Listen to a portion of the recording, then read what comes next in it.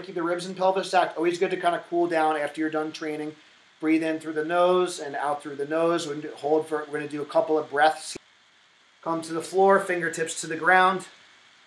Good. Exhale to the floor, fingertips to the ground. We're going to stretch here a little bit. We're just going to hang out in the bottom. Stretch the groin a little bit. Now I want you to bring both hands inside the front knee to stretch your groin. Good. Now we're going to extend the left knee out to stretch the hamstring. So straighten out that knee the best you can. So you can bring your leg forward like this. Yep, perfect. And then you can bring your fingertips to the ground if you can, or just bring one hand to the ground. Good. Good. Come back to the center. We're going to switch sides. Other side.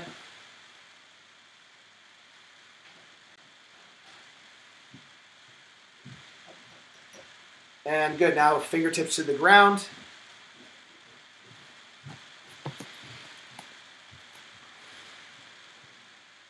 Good. Stretch the hamstring, straighten out the leg. So just a good post-workout routine if you just want something to unwind a little bit.